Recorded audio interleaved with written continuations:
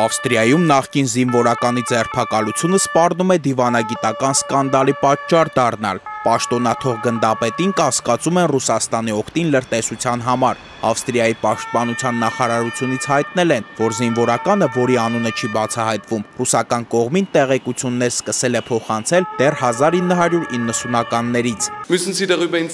Եթե այդ կասկածները հաստատվեն, դա լուրջ խնդիր կդառնա Ռուսաստանի և Եվրամիության հարաբերություններում։ Լրտեսությունն անընդունելի է և նման գործողությունները պետք է դատապարտվեն։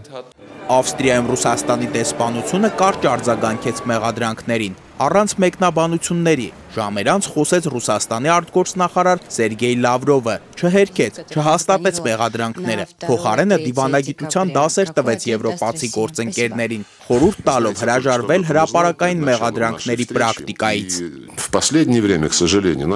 Վերջին շրջանում ցավոք մեր արևմտյան գործընկերները հրաժարվել են ավանդական դիվանագիտությունից, նախընտրությունը տալով միկրոֆոնային դիվանագիտությանը։ Պետք է հետևել այն նորմերին, որոնք մշակվել են միջազգային շփումների համար։ Արդեն հայտնի է, որ Ավստրիայի արտգործնախարարը չեղարկել է այցը Մոսկվա, իսկ Ռուսաստանի դեսպանության ներկայացուցիչներին էլ հրավիրել է իր մոտ բացատրություններ ստանալու։ Վարդան Հովսեփյան, Այլուր։